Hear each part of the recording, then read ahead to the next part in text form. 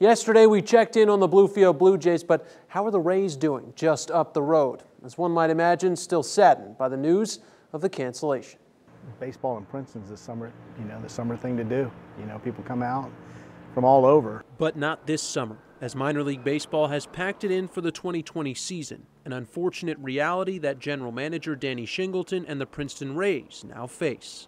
Even though we had a feeling, it's still, you can't believe that it's actually going to happen. So, it was a tough day, just a tough day for us, tough day for our fans, and, just a sad day for baseball in general. And that's who Shingleton feels for the most, the engine of the minor league baseball experience.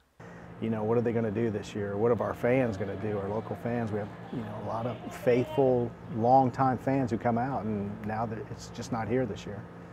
It's just sad. As far as what will go on at Honeycutt over the next few months, that is up to the Mercer County Board of Education, but Shingleton has hopes it will see some activity. Hopefully the field will get used. I mean, it's a shame. It's a beautiful field to just sit here empty. It's got to get used. So hopefully it'll get used some this summer.